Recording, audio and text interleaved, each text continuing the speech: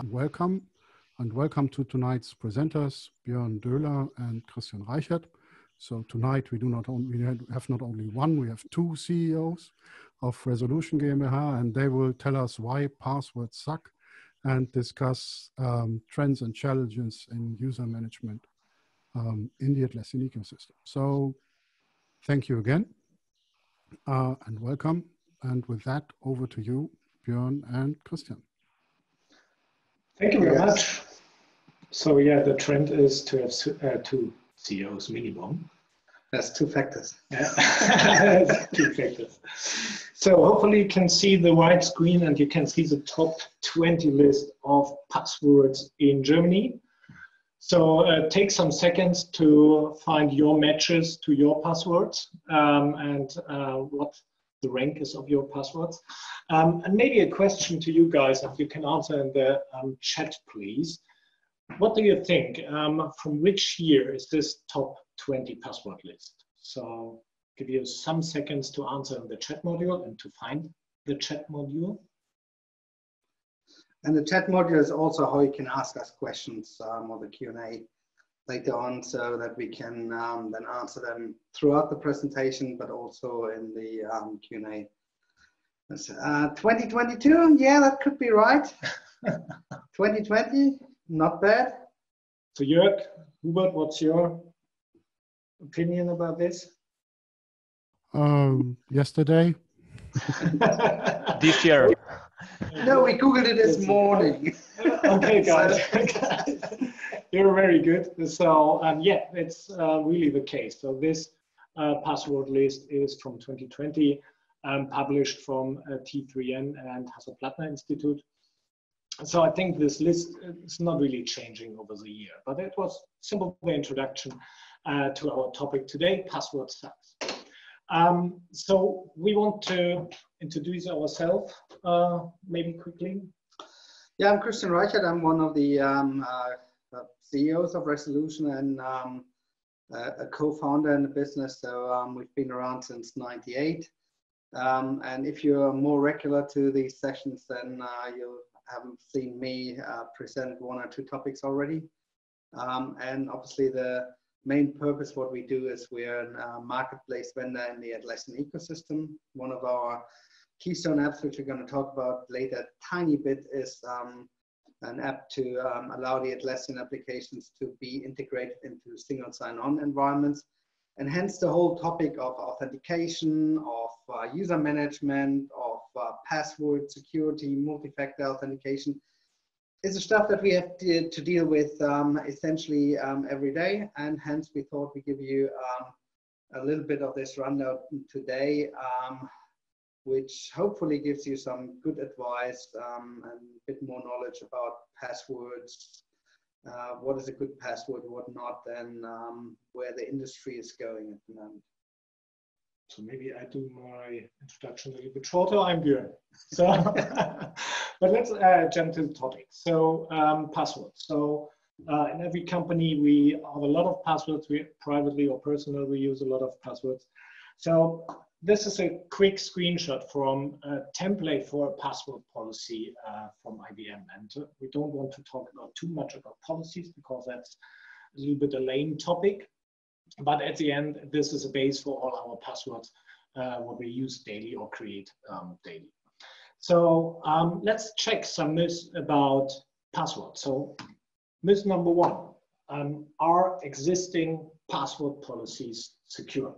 So and that's a really easy one because today, or last year, not 2020, in 2019, 81 of confirmed data breaches occur on password weaknesses. So that's definitely place number one on these data breaches. So that means despite having password policies, like maybe go to the one in the beginning, having those in place, still a lot of breaches happen because those passwords get hacked one way or the other. And we'll talk a little bit about what sort of the typical attack vectors are in a second. But here you see in the default policies, and that's common in a lot of enterprises. It's like you have to change it every 60 days, needs to be between 6 and 28 characters. And I don't think anyone would even think today 6 characters would be a very strong password. And you can't reuse the last 5 ones, have to provide some special characters, those kind of things. That's a very common, what I tend to call old style password policies, like you find it in modern software today. So, okay, it means the first one is a really easy one. Existing password policies aren't really secure. Okay, so let's talk a little bit about number 2, and I think that's a very annoying topic. So I was always an expert to miss a point, and on day 61 I need to open a ticket to reset my passwords. Yeah, I have I hated that kind of policy. You have to change your password every 30 days or 60 days, that kind of policy. I seriously hated that with a passion, I have to say.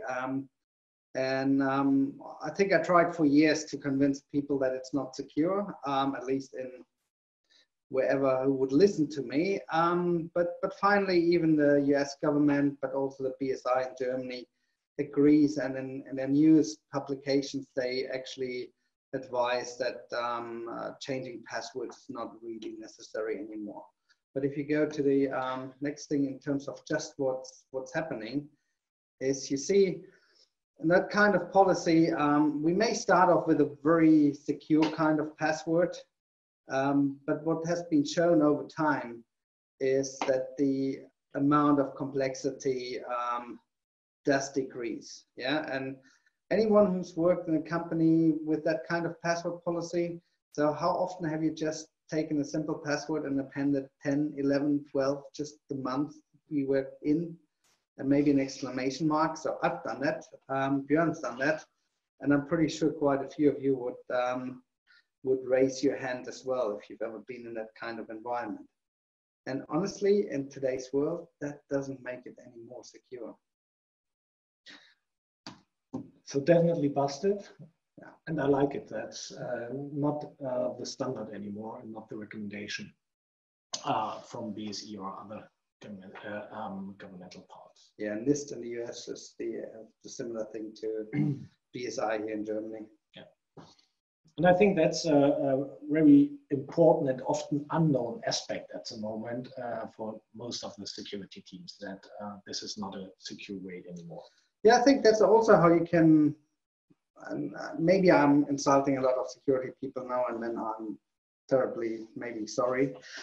But I always thought that as a very quick thing to see which security teams and customers or companies are really good and which are maybe a little bit outdated in terms of just discussing that kind of policy. And typically the people who understand how passwords get hacked today, they know that the 60 days and sort of the philosophy around it, that the 60 days isn't a good thing to do.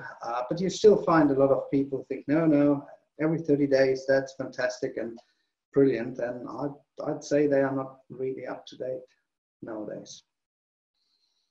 Let's jump to this number 3. So is, and I can't read the word. But is that a very safe password? This number of characters is safe password. I can certainly tell you it's a hard to remember password. Yeah, definitely. So, and that's also an important case. So hard to remember passwords are often notes or with pen and paper somewhere in the pocket. So that's very true, or under the keyboard or in an Excel sheet, absolutely. And that's not a good way to store your password. I don't have to tell you that. But let's assume that user still is a good user. He remembers that password. So the question is it safe? So to clarify the topic, we need to jump a little bit on the topic. Okay, what is password complexity? And also what are possibilities to crack a password. But first of all, password length very often, so we talked a little bit about this, but also complexity. I think most people use combinations of letters, numbers, symbols, so S is a dollar character or something like that. And it should be unpredictable. And when we see the password on the right corner, so there isn't something like the company name or some stuff, social events, something like that, or Corona as a buzzword in it. Yeah. Let me say a little bit also why, and that goes into the next slide where I'm going to talk a little bit about how you attack passwords. No, sorry, go back. There are different attack methods, and generally what you try to do is to increase the amount of time it takes for a password to be hacked. Yeah. So length very often has a factor there, because the longer the password, the harder it is to try out every combination, which would be a brute force attack. I'm going to say that later. But so longer is usually better. Then what does it mean with complexity? Letters, numbers, and symbols. It just means increasing the amount of combinations you have to try to ideally guess the password. Yeah. If you know a password can only have lowercase characters, you know it has 26 characters, and you have 26 characters to choose from. So you only have, in the case of a one-letter password, you only have 26 maximum combinations, or not combinations, maximum tries. Yeah. If you have upper and lowercase characters, suddenly you doubled that amount of room. Yeah. If you add symbols to that, if you add numbers to that, you just add a lot more tries, even to hack this one letter or one character password. Yeah. And now, obviously, if you have, for example, 56 choices to choose from, and you suddenly go to a 2-character password, yeah, it's 26 times 26 if you just have lowercase, 56 times 56 if you have lower enough. So the amount of combinations go up much, much higher if you have to try different combinations, the bigger your password room is. And that's why you very often get things like the requirements for numbers and symbols. Yeah. And then unpredictability is something that's usually asked for to avoid some more of the advanced attacks. And that might actually be a good point to go to the next one. So there are more attacks, but generally, sort of the more common ones is dictionary attacks. Yeah, that's where you try to, actually, let's go one step back. Sorry, I forgot one thing which is worth mentioning. Yeah. You actually see in the table down password and then an MD5 hash. So if you're doing password storage in your database reasonably well, or the worst thing you can do is save the clear text password, because someone gets hold of your database, he knows what the password is and can use it and try it in other services. Yeah. So it gets better with hashing the password, and hashing is just a one-way function where you can get from a password to another set of characters like the MD5 hash is shown here, but it's not reversible.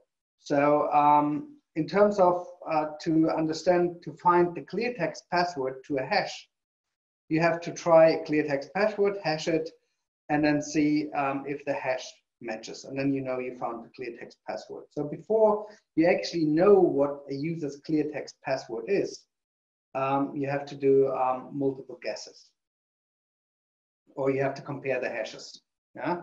So and then it gets better password storage, and also salts and peppers passwords, which is adding some random thing that's per user or per system wide.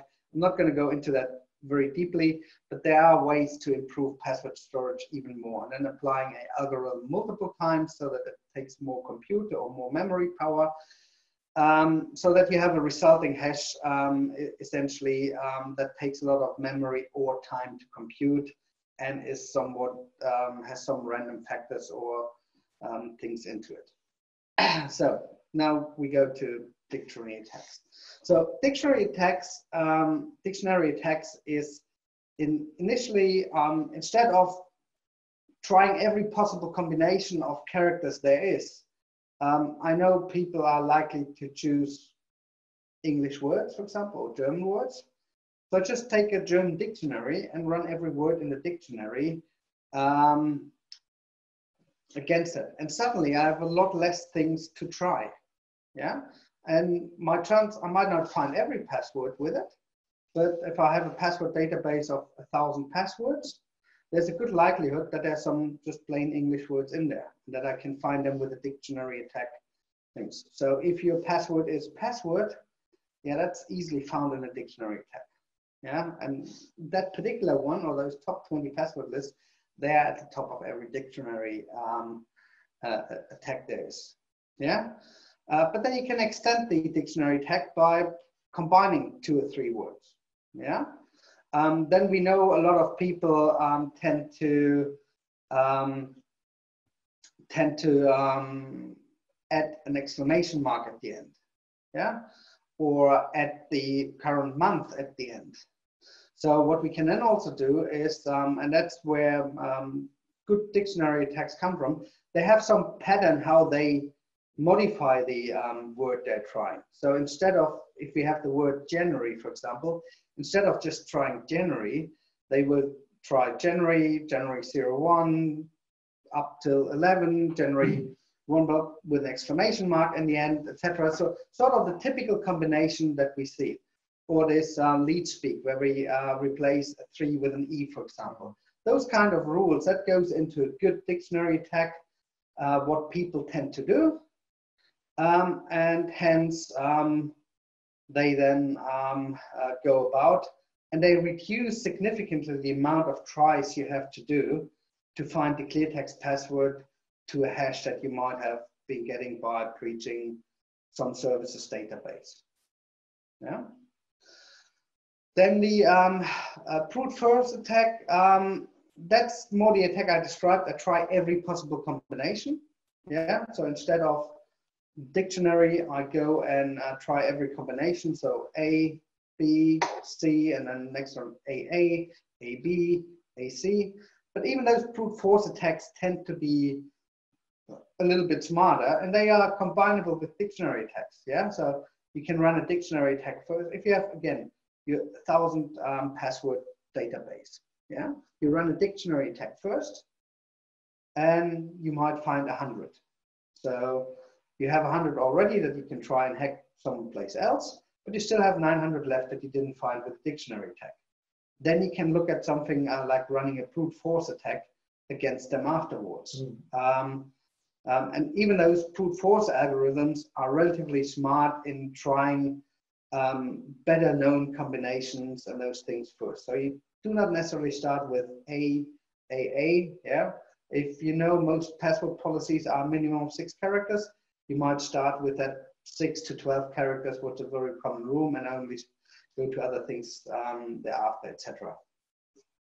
So that is kind of a brute force attack, and that takes a lot longer because you just have to try a lot more combinations in there. Yeah, and there's a, like I said, there's a lot of overlap between dictionary attacks and brute force attacks.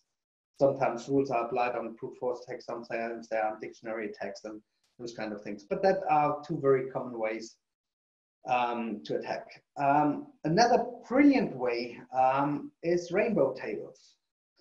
And rainbow tables is a super simple thought process behind it. I do these dictionary attacks, I do this brute force attacks. So I try something, calculate the hash, then I try the next one.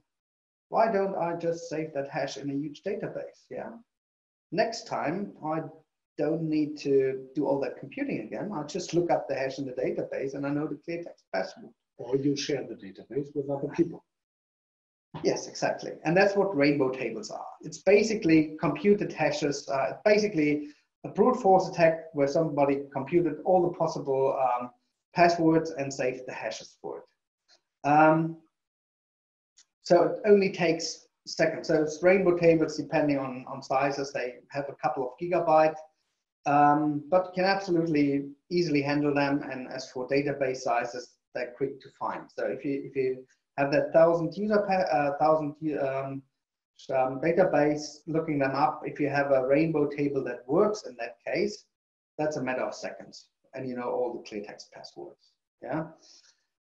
Good password storage, the right hash algorithm and those kind of things, peppering, salting, that can invalidate rainbow tables, or it can at least make it so that that not one rainbow table fits all. You need to be lucky that someone exactly computed that rainbow table that you need with that salt or with that pepper. So good password storage principle make that harder, but it doesn't make it impossible. Yeah, and the longer time, the more time passes, the more rainbow tables there are available. Yeah, you can guess stuff. Okay, that would be probably harder nowadays. Or spidering, social engineering, that's the kind of thing, but that's typically very targeted to a certain person. Yeah, spidering can be things like searching someone's Facebook posts for, your example was Björn, your dog's name, and you post happy birthday Emmy, and then you know what Emmy's birthday is, what the dog name is.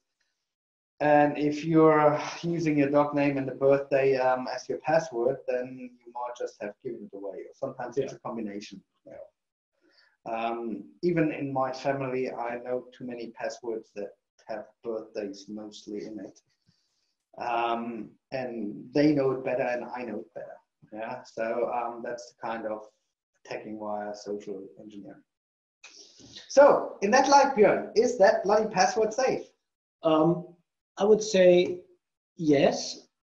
It can be better. No, it wouldn't be a good example if it's not safe. Yeah. Finding my religion. So there has been a very common advice how to build passwords. Just think about the song you love and take the first 2-3 lines and the starting letters of that. That gives you two very complex looking passwords that are pretty hard to remember. And even if you have to do the first in your head a couple of times. But guess what? Hackers know that advice as well. So just imagine someone downloaded every lyric ever written and put it down in dictionary, all the possible beginnings in a dictionary. So you can easily get those kind of things nowadays with dictionary attacks. And anything that works with a dictionary or pre-computed attack is also vulnerable to rainbow attacks. So this password would not be a safe password, even though it looked that way. Yeah. And if I would have added a number or two and an exclamation mark, it probably would have passed any password policy there is, but it's still not a secure password. So secure passwords are sometimes harder than you think. That's why we look forward to a time without passwords. But in the meantime, there's still something we can do. But hey, a couple more months. Yeah. As we created, or when we created these presentations, we also found out that some titles like work, work, work are not so very good for passwords. Six times W. Good. Myth number 4, different passwords per application. The vendor LastPass, so it's a vendor for an enterprise password manager, created this research, and they found out that on average, every employee has 191 passwords. So I think that's definitely a combination of business and personal password, but it's a huge number, and it's a huge number to remember, and it's hard to remember. And now I should have 191 different passwords for all these applications. So is it important to do this? And when we created the slides, I remembered to a life hack, and this life hack happened in 15 minutes. It was in Austria, in Vienna, and guy simple took a database. It was a database from Adult Friend Finder. Adult Friend Finder was hacked in 2016. And the hackers shared the database with over 400 million accounts, email addresses, and passwords open on the internet. So who the hell registers on Adult Friend Finder with his work address? Wait a minute, there are some surprises in it. So now I don't need to be a hacker. I can be a script kiddie or simple, I can do it on a Sunday by myself. I simply download these addresses and passwords, create a script or do it manual, and try all these passwords and email addresses on Dropbox. And the interesting point was, and we're talking about adult friend finder. So this guy found in 15 minutes over 100 Dropbox accounts with these password, email address, and password combinations of German DAX companies. And it was, I don't call the name, but there was also a huge company in the room. And the hacker asked, okay, should I look if somebody registered with your mail domain? And yes, one person was in it. And that my former boss simply called this person immediately and said, okay, change your email address and your password. So yeah, it's definitely true that people should choose different passwords per application, because if one account is hacked, it's simple too easy to use the same combination for other stuff. And when you simply check the implication of this aspect, the personal cloud servers, and people use the company and business email addresses and the same passwords for Dropbox, where they share maybe monthly reports, financial data, personal data, or customer data. It's definitely a huge data breach. So, Hubert, what do you think, as being from eBay, about that? Yeah, totally agree with all what you're saying, that it may happen like funny stuff. And our current policy changed. So it's totally different approach what you are saying. It's interesting because currently we have a password once for 180 days, but they increased the amount of characters to 16. So I think there's different approach. Okay. So I might have insulted your security division. Can be. But also it's interesting that our also people doing InfoSec change. So, you know, the different InfoSec, different ideas and so on, you know it best. Good. Number five. Number five, two-factor or multi-factor can avoid data breaches. The short answer is yes. Just Google for it. As simple as that. I think I've seen 15 different studies or surveys that people have done in the last 3 months. The only thing that changes is if they're talking about 80% or 99%, and it's I think you can be fairly safe, and if you even take the lower boundary of 80% that I've seen on a big survey,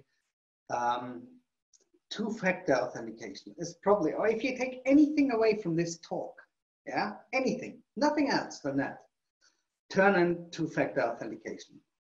If an account is important, I'll admit I don't have two-factor authentication on for everything, because not every single account for me is important to me. Yeah, so if there is a rare forum about rare earth minerals, I might not care. Yeah, but you have a account for this? Yeah, no. I didn't have a good example either. No, so any stupid, take a stupid game account for an iOS game that that I have to sign up every 5 days because one of the kids wants it. I don't turn on two-factor authentication on those accounts, because if someone's going to hack the high score of that game, hell, I do not care. Yeah, but I still use separate passwords on those.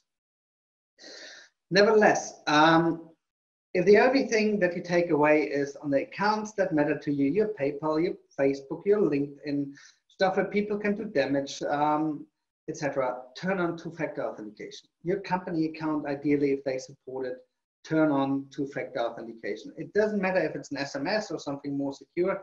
Even SMS, which has been shown to be not 100% secure if someone really targets you, for most of the hacks out there where people just want the database and try the password somewhere else, they will not be able to intercept your SMS. So even those things which some people might say they are not the most secure ways doing two-factor, if that's a way that's supported, turn it on. It makes you much harder to hack than the rest of the people. And if you have another million in the database, then you don't go after the hard ones. Yeah. So two-factor authentication is probably the most potent thing you have in your arsenal to be more secure. But there's a but. Yeah, there's a but. So now think about these 191 accounts and passwords, and you enable maybe 50% on 50% two-factor authentication. So you will end up, or it will look like this. Yeah. And what you're saying is, thank God you're telling, you're talking to someone who makes his money with selling single sign-on. Yeah, essentially that's the problem with two-factor authentication.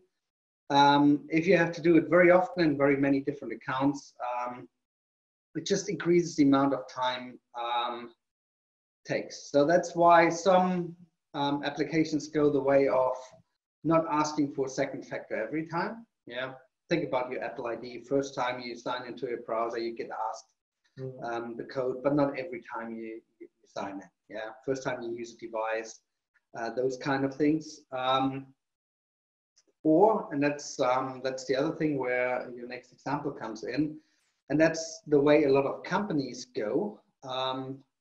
And the thing we certainly recommend, and one of the takeaways hopefully here, is single sign-on in combination with centralized identity management, multi-factor authentication, and then single sign-on. That can be a fantastic way of doing that with a great user experience in there. So there are multiple case studies about single sign-on available. Björn picked the one from NHS, and it basically is they used to have about 1 minute 45 every employee spending every day logging in. They measure that. So having single sign-on, essentially, just what I mean with that is you just have to sign in once to an enterprise application, and then you authenticate it against all of them. That saved about, across all their 5,000 employees, 130 hours a day. That's about $1 million savings per year. That actually pays for a lot of plugins and a lot of single sign-on configuration. And IT tends to get a lot of additional benefits with a more centralized identity as well, like not having to maintain multiple accounts and a lot of policy and governance benefits as well. And this this strategy also increased the adoption simply from the employees of all these systems. Oh yes, so that's hell lot less annoying if, as opposed to signing in 20 times. So that is two-factor authentication is a great thing, but you also have to watch the consequence that it increases the amount of time it takes. So single sign-on can be a time saver counterpart against it to offset that and still have users love you. But isn't there something else with single sign-on? Yeah, we said that we should use a different password per application. So single sign-on use the same password for multiple applications, or? Well, it looks that way, but it doesn't. So Okay. if you go to the next one, and that is going, so after the session, you've heard a lot, you've learned even about SAML. So SAML is one of the 3 single sign-on protocols that there are. There's Kerberos, old style protocol, only used within Active Directory, has its limitations. A modern protocol, and that's the most widely adopted across enterprises, is SAML, and another one is OAuth and OpenID Connect, which is SAML and OAuth OpenID Connect that are the 2 modern protocols, and OAuth is more used on API, so machine-to-machine communication. Both will be still the protocols of the future if you look a couple of years down the line.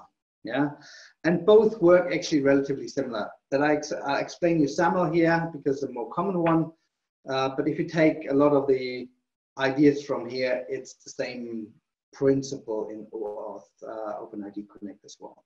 Yeah, details are different, but the principle is the same. So this is one of the slides I usually use in our training for our single sign-on plugin. So if someone goes to Jira and is not authenticated, so step one, what happens? Jira would typically show you the login page. But in that case, our plugin intercepts that, generates what's called a SAML request, and redirects the user's browser to the identity provider. And the identity provider, that's the bit on the right side, that's the thing that knows your username and password, yeah, and can do an authentication. So in this SAML request, that's a small XML snippet. We basically in Jira say, we need someone authenticated. Yeah, we're this application and we need someone authenticated, and that someone comes to your way now. And then your browser goes to the identity provider. The identity provider can look at some things like a cryptographic signature in there if it's configured to make sure he knows who we are requesting that authentication. It can be encrypted, that no one can read the details when intercepting it. So those kind of additional security features are. But in principle, then it's the job of the identity provider to authenticate you. Yeah. So if you signed in before, so you've been to another application that's connected to that same identity provider and you already signed in, then he already knows who you are because you have a previous session with him. Then he doesn't need to ask you for anything anymore. He knows who you are. And that's how single sign-on then essentially works, that you only need to establish a session once with that identity provider. If he doesn't know who you are, he's going to ask you for your username and password. And then it's going to look at, are there some additional, what they typically call policies configured? Yeah, and a policy could be something like ask every user for a second factor. Yeah, or policy could be, yeah, ask for username and password, but if that user is in the administrator group, then also ask for a second factor. But it can also be things like this user can't log in from India, yeah? Or it can be some smartness like, oh, if that user just signed in 5 minutes ago from the US, maybe that sign in from India is not valid, or we have something that's dodgy here and we kill both connections, yeah? Those kind of things. That's policies you can configure, or it's only from this IP address range, only from a PC with a certain certificate, lots of possibilities. And they can be different from identity provider to identity provider. So let me ask a little bit a teleshopping question here. So this means— Yes, you can have it. Yeah, so is it possible to get a knife on top of this? So this means an identity provider with all these policies is a potential way to create a centralized two-factor authentication for Atlassian apps, for example. Yeah, not just your Atlassian apps. I mean, short answer to your question is yes. Yeah, And absolutely. But generally, that kind of identity provider you don't just use for Atlassian applications. You use that for a lot of your other enterprise applications as well. Yeah. And very often customers have an identity provider already. So when we or our plugins come into play, then very often the question is more, how do I get Jira and Confluence connected to this IDP rather than which IDP should I choose? Yeah. Okay. But nevertheless, the key point here to understand in this protocol is the identity provider is the only one who knows your password and does the authentication. And once the identity provider is happy that you proved who you are and you adhere to all the policies, then in step 5, he puts together what's called a SAML response. Yeah. Again, that's a bit of XML text with a couple of attributes. But the key thing in here is that contains your username and it contains cryptographic proof that you have authenticated. It does not contain your password. Yeah. So we have essentially in public-private key, we have the public key of the identity provider that we trust. He has our public key, And he's going to sign this message with his private key, so that we can, once the browser in step 6 goes to us again and gives us the SAML response, we can verify that this SAML response has been generated by an identity provider that we trust, and therefore take your username and log you in as a user. Very simplified. There's a lot more that we do, but it doesn't matter to understand that. So nowhere in this exchange is the user's password exchanged between, let's say, Jira or plugin or the identity provider. So the only thing that knows the password is the identity provider, and everything else is done based on a public-private key trust scheme. And that's what makes a lot of these protocols, or protocol like SAML or OAuth, very powerful, because you don't have to have the user's password in Jira or Confluence or Salesforce.com or any other cloud application. You just need to establish this trust relationship based on a public key. And then you can trust that identity provider. Yeah. And since the user only needs one session with that identity provider, once you go to the second, third, fourth, fifth, 15th application, you run through this whole process, but the identity provider doesn't have to ask you for your password again. It's already got an established session with you, knows who you are, puts the SAML response together, and sends you back to the application. So for you, it just looks like you're logged into that application. You go to Jira, you run through this, bang, you logged in and see the page you requested, 200 milliseconds. If you're very observant, you've seen the URL change 2 or 3 times, but you don't realize you've just been authenticated. So that's a great user experience, but it also makes it very, very secure in that case. And that is the reason why this last myth is busted. Single sign-on doesn't mean you use the same password across multiple applications. It just means there's a trust relationship between a central thing, the identity provider, and a lot of the other applications. But if someone hacks your Jira, yeah, simply said, and gets the Jira user database, there's no password in there for you. Yeah, they cannot reverse engineer your password based on that user database, and that's what makes it so secure.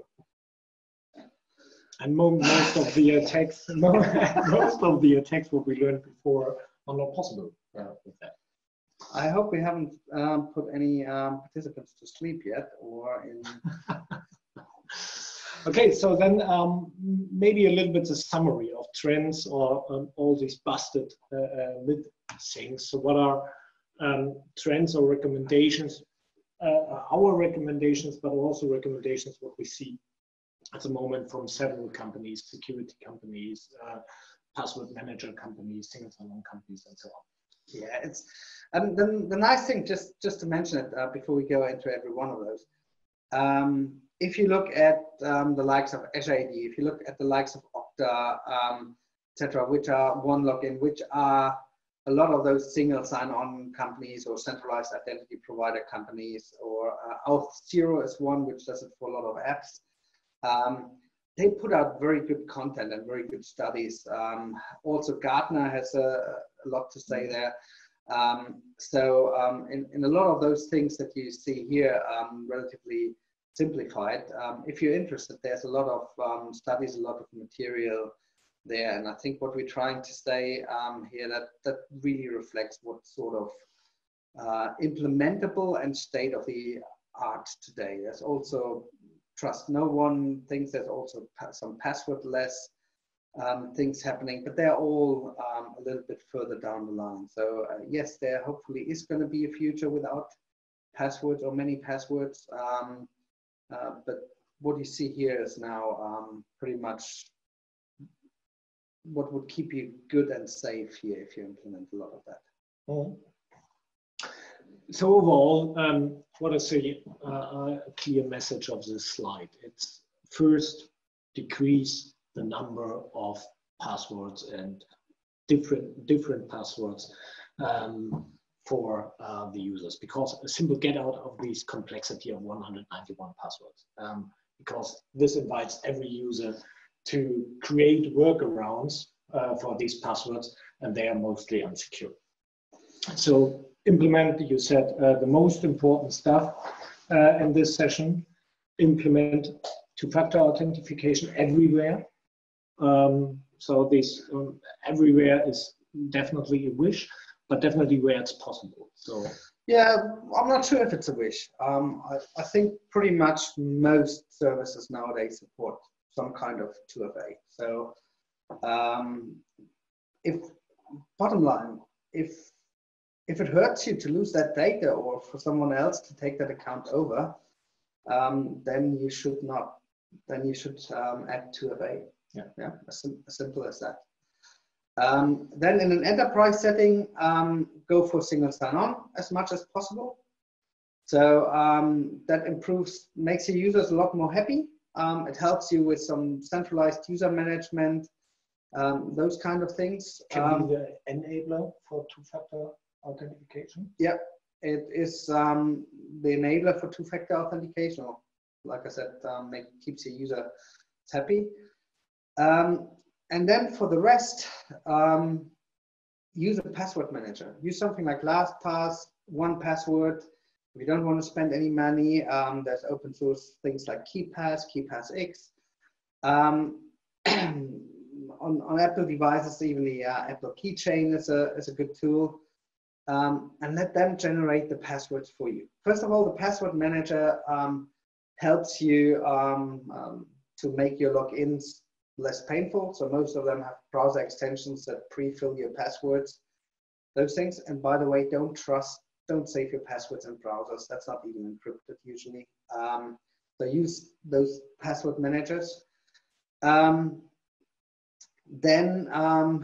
have them generate the passwords, like I said, and do that with the rest of your personal and business accounts. Yeah, if it's not covered by single sign-on, then put them into the password manager and have a separate password generated by that password manager for every one of them. So minimize the amount of username password combinations that you have to have with single sign-on, add 2FA, and for the rest, make sure you have a password manager that deals with maybe the less important accounts or the accounts that you just can't get into that.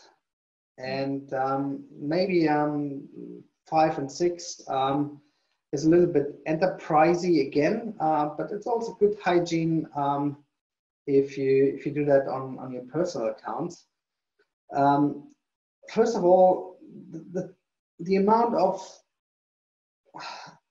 from previous jobs or contract roles, I still have accounts that work. Me too, a lot. So, I mean, if you give someone the key to your company and that guy leaves, do you leave him the key in terms of and say, oh, he's probably going to be okay. Yeah, I liked him. He can come in whenever he wants, and yeah, even he's got the key to the server room. Who cares? No, your keys you collect again, and that's the same thing you should do with accounts. Yeah, if that guy leaves, close that account. If that guy moves positions, make sure you adjust the rights of the accounts. Have it. Don't ignore that. And the nice thing is, if you have something like a centralized identity provider, you can automate a lot of these things across multiple applications. And that's what I meant earlier on with it helps you with some policies, with some compliance, with some audit and logs. If you have that centralized, then you can actually automate a lot of these that you only have to do those changes in an IDP or maybe in your HR application, which replicates to the IDP again. So that helps with that. But I said that can also be good hygiene for your personal accounts. Yeah, if you don't use something anymore, then just close the account. Most companies nowadays allow you to delete the account. You know, things. If things are not hanging around, then they can't get lost. Yeah, and they can't get abused. And then destroy master keys. It's more about we haven't talked much about that kind of concept here. But it's there for completeness. It looks a little bit at the whole domain of, especially in companies with shadow IT. Yeah, I can connect my Jira to Zapier. I can connect my Jira to Microsoft Flow, to my personal script. That's, or some people call it personal automation. Be a bit careful with it. Use a good authentication mechanism there, like OAuth, for example, or API tokens. Don't necessarily enter your Jira username and password, which is also your enterprise account in Zapier. Yeah, if Zapier needs to save, Zapier actually needs to save that in clear text. If they lose it, it means someone has access to your whole company account and all the other systems to it. So be a bit wary. So if you're a Jira admin, or if you're an enterprise admin, then look at ways how to limit that exposure. Yeah, and maybe still give limited amount of users the tools to do that in a more controlled way than Jira does out of the box. But also, if you're a user, be aware of what you're doing. You're giving Zapier access to your Jira account in your company, or your Dropbox account access to your Jira or to your Slack profile. You're making those connections. They help you, but they also represent a danger. Yeah. So be wary of that, and also have a bit of hygiene around that. Most accounts, like Google accounts or so, they will actually give you, or Facebook, for example, they will give you a relatively simple list of apps that you're allowed to connect. And I personally make it once a year, when I'm not in a good mood, kind of exercise, to go through some of those accounts I use to log in or connect many things, and just withdraw the access of all the stuff I stopped using.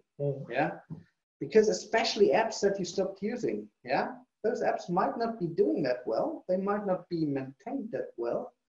So they might actually be a very interesting target for a hacker.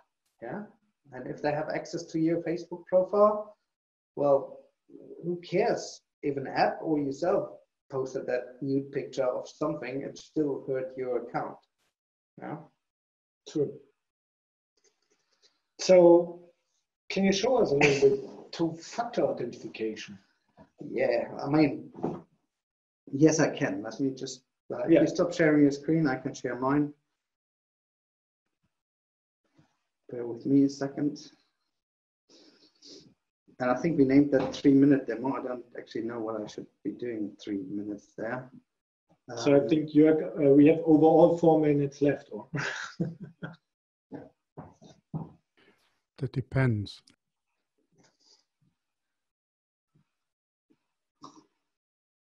Don't have the system preferences. No. Continue. So. Yep, looks good. So this is just our company example, yeah? So if I go to my Confluence, actually, let's take my personal page. Yeah. I get redirected to our Azure AD account. I can select my account. Need to enter my password, hang on. Is it the REM song or? No, it's harder than that. And you see, I can actually not remember. No, it's.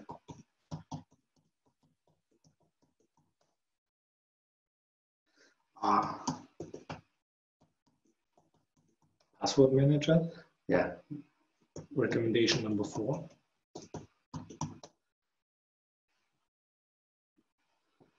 So that's how a password manager works. 4365.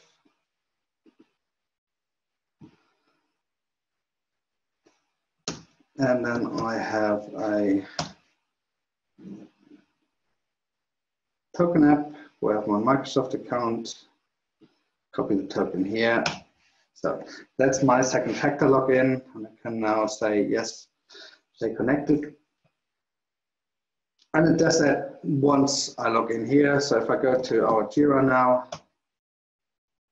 you see it redirected me quickly to Office, but I'm still logged in. So even if I go to something like Portal, Office.com, where our Office 365 apps are, You see it redirects me quickly to log in. I see all my apps. If I go to our Ranger, I have a login with Azure option, and bang, it has already logged me in and waits now to see our Ranger. And that's how we have, with very few exceptions, pretty much all our apps connected to Azure AD, synchronize the users, but also have a super simple way to connect and have me authenticated. So, I'm sorry for the holpriger Start. That's a complex bumpy start of the authentication. Good. So it was a 2-minute demo. So it's I think it's the first time that I see that you finish a demo quicker as the timing set. So we have not talked about our plugins at all yet. Just give you a little bit of an upshot about things.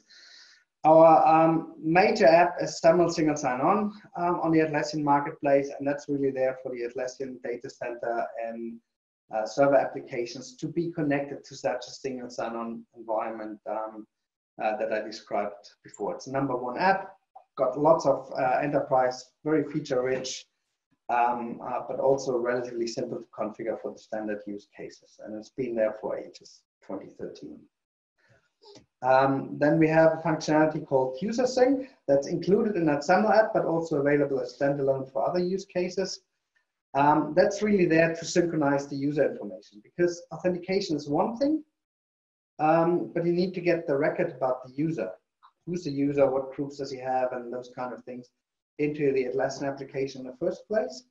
And that's what User Sync is about. So where we have implemented the native APIs of something like Azure AD, Okta, G Suite, OneLogin, Keycloak, and all that stuff to be able to synchronize your user accounts into the Atlassian application. And then the third application in that whole set that's about authentication or enterprise user management is API token authentication for Jira and Confluence, and it brings that API token personal access token, or per what's often called as well per application password, application specific password concept to Jira and Confluence. It also has a lot of control around the API, so who can use it, who cannot use it, which groups can use it, etc. So it's about that admin control of your API, who can connect, who can use it, but also then in a way that you don't have to expose your normal enterprise username and password in that concept. Yeah. And last but not least is a user deactivator, which manages sort of deactivation or removal from groups of inactive users. That's for certain use cases when you can't use synchronization, that you can still expire accounts that are no longer needed. So you free up your licenses, but you also close one of those potential security holes or leftovers that you don't have your accounts after you left like a year ago. When the offboarding process done. So we didn't want to make this a big promotion of our app. So if anyone is interested in any of those, then use the URLs or talk to us. We're more than happy to explain more, or even invite you to a training of those apps, etc.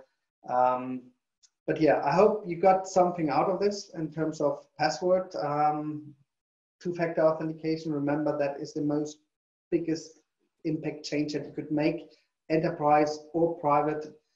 But yeah, good guidance is single sign-on, password manager, different passwords for every account, and enable two-factor on all the stuff that's important to you. Perfect. So Jörg has already the Q&A background. Yes, and thank you very much for that. And while I promote everybody to panelists so that we can have a talk, I have a question. So how, So cloud migration is currently a big topic. So if I have established single sign-on in an enterprise environment, so with an identity provider, does that help me with cloud migration? And if so, how? And if not, why? And do you mean Atlassian cloud migration or cloud migration for moving to the cloud in general? Atlassian cloud migration in detail and general, and cloud migration in general. So in general, it depends. In general, it does. Atlassian Cloud also supports via Atlassian Access SAML and single sign-on. But if you also look at other typical cloud services, Office 365, Salesforce.com, you name it, most of those, if not all of those, support SAML. So if you want to implement a centralized identity, then that certainly helps. That also means you have control over your users, you have control over their credentials, and maybe their two-factor authentication or those policies, and all those other applications can participate in that without having to know the password. Yeah. So in short, yes, it helps. Okay. So, and now the audience can ask questions, so you can unmute and plug in your video if you want to. Hubert is back. Yeah, so question from my side. So we just installed your add-on like 2 weeks ago because we want to enable 2FA and SSO for eBay, for Jira and Confluence, and it works quite well. So out of the box, that's good job, guys. The question is, as you said, that configuration. So what you're essentially saying, I had to talk to you since 2017 or something, to get you to try our app now. Fantastic. That's only a 3-year sales cycle. Fantastic. And enterprise level companies has their own timing. You know that.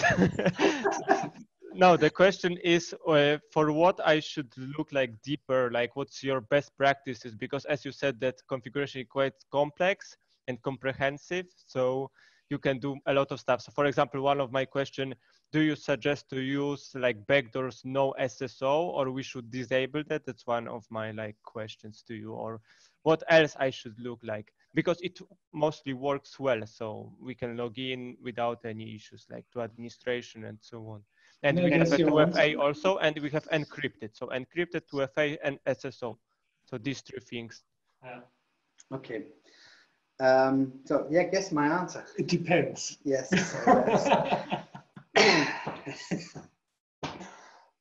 You wouldn't say he was a consultant ever. No. Well, I think the very short answer is talk to us. Yeah. I think the most important thing is we see those kind of environments every day. You do those implementations maybe even once every 3 years. And that comes as part of the evaluation of our plugin and the implementation. Talk to us and we can share a lot of best practices. Yeah.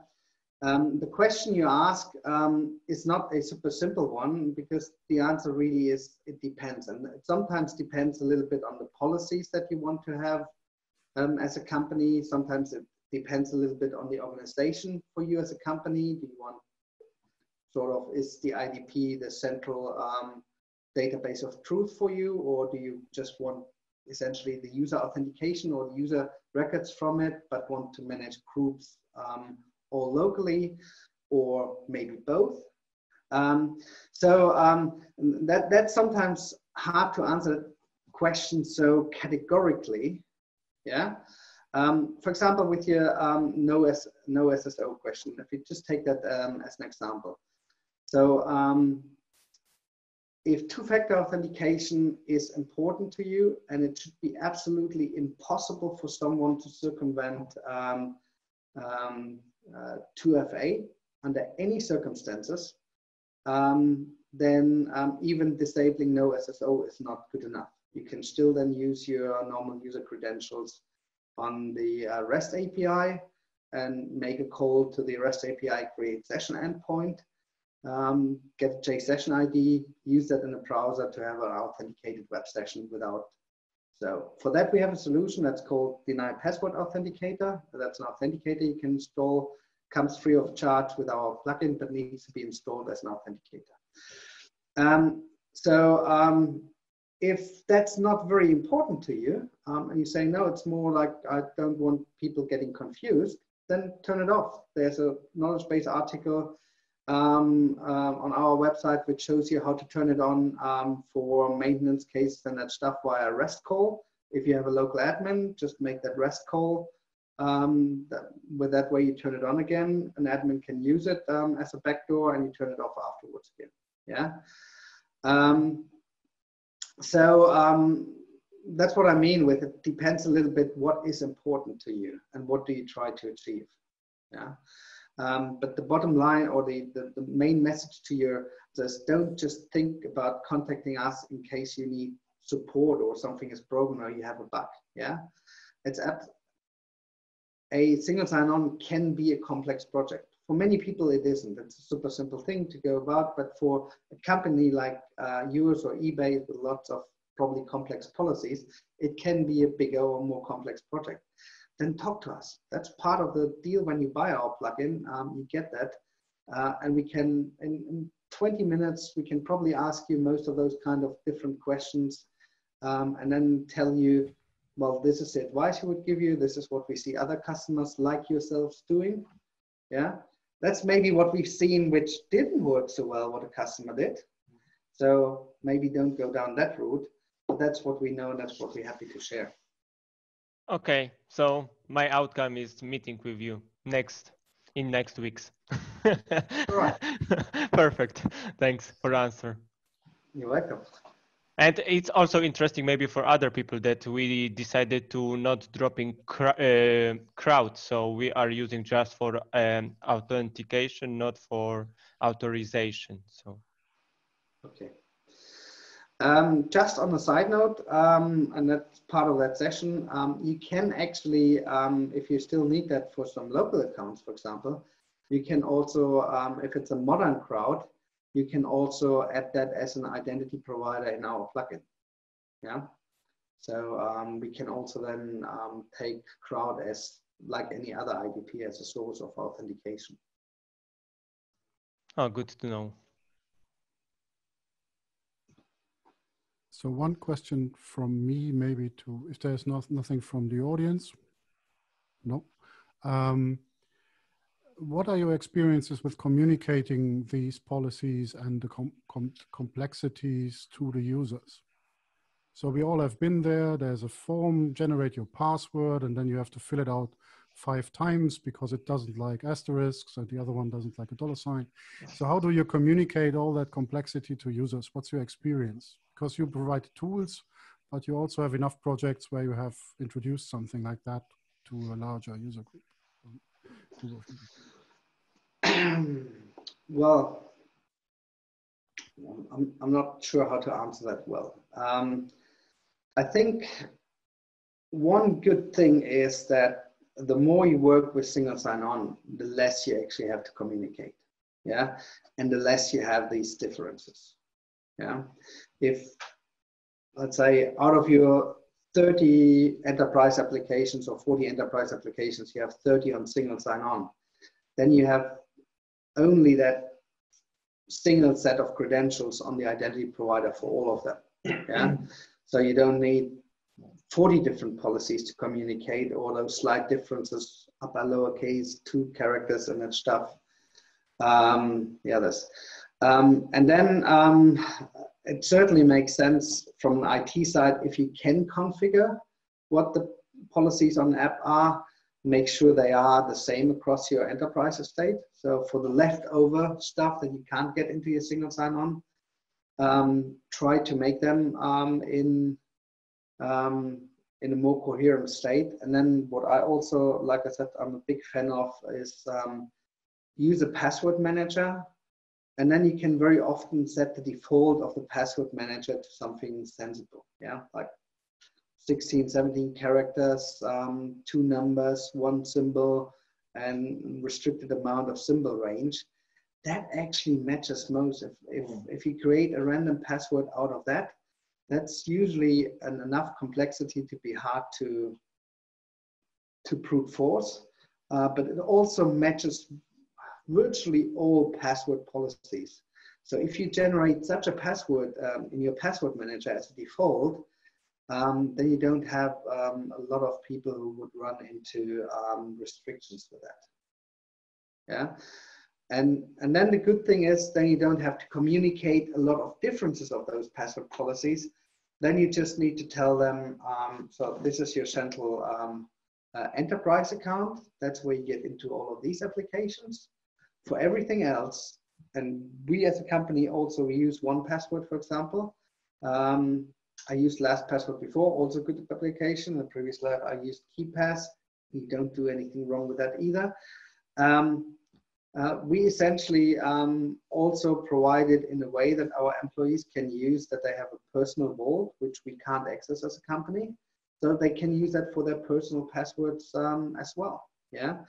And then it's very simple. You only need to teach them how to use 1Password. You need to teach them how they use your centralized enterprise identity, or what's the indication there. And very honestly, that's done in a 10-minute video, yeah, to tell them what's good about that. And then you don't need to communicate too many differences. You just try to pick the defaults and show them a way that they don't run into any exceptions. And the adoption is after this a little bit self-driven, so especially the personal use is very interesting for employees, because they can store safely all the private and personal stuff, but also actions like for accounts where you don't have user-specific accounts, where you need to share a password in some cases.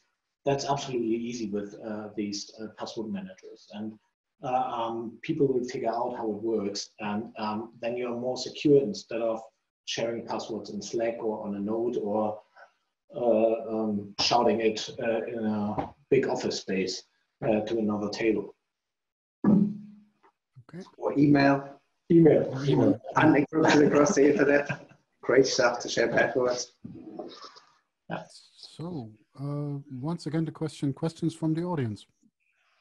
Don't be shy. No. So either we have all experts, or we've just been very boring. Everybody's still here, so you cannot be that. Come on, I see Stefan there. Stefan, you must have a question.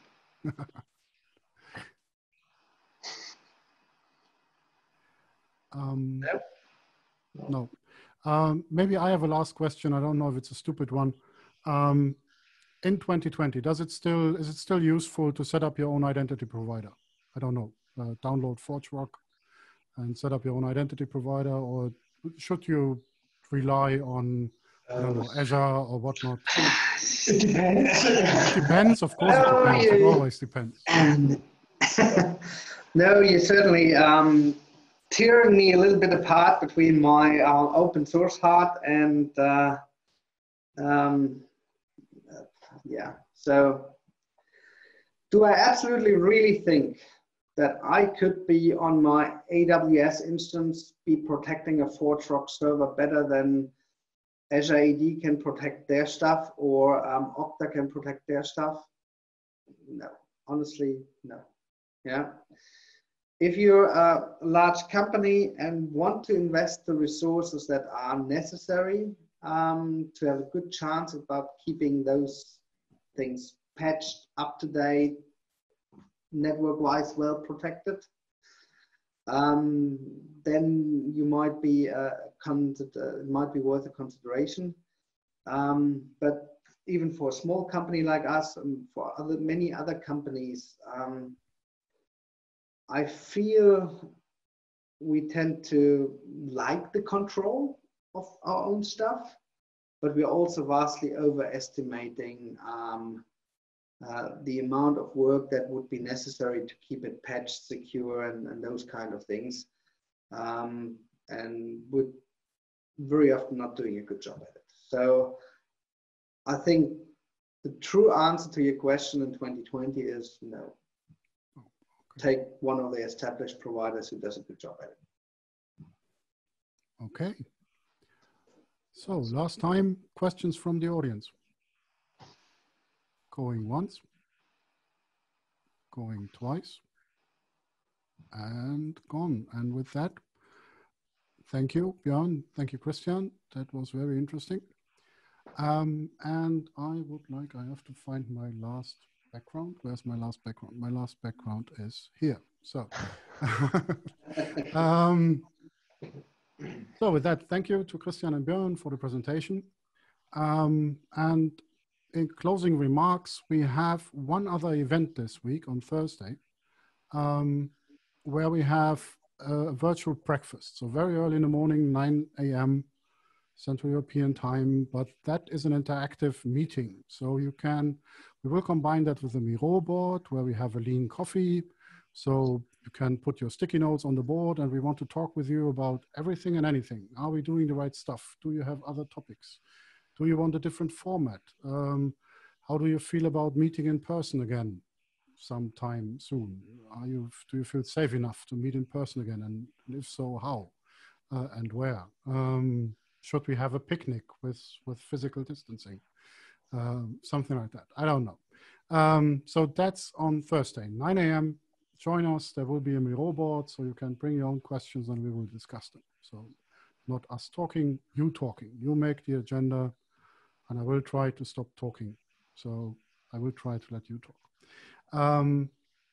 And of course, we are back next Monday with Chris Cook from Old Street Solutions talking about Jira reporting for everyone. So join us again next Monday. And last but not least, we are partnering with No Cabin Fever today. So no.cabin-fever.today, where you can find a talk every day at 4 p.m. to keep cabin fever at bay till we meet again, wherever. So with that, happy Towel Day. Again, thank you to our presenters. Have a nice evening. Actually, may I do a shameless self-plug as well? Of course you can. If any of you guys found this small section about protecting your APIs and that stuff interesting, there was actually No Cabin Fever talk from me, which goes a little bit more, 15 minutes into that. So if you look at the past talks there, they're on YouTube, then you can find that as well.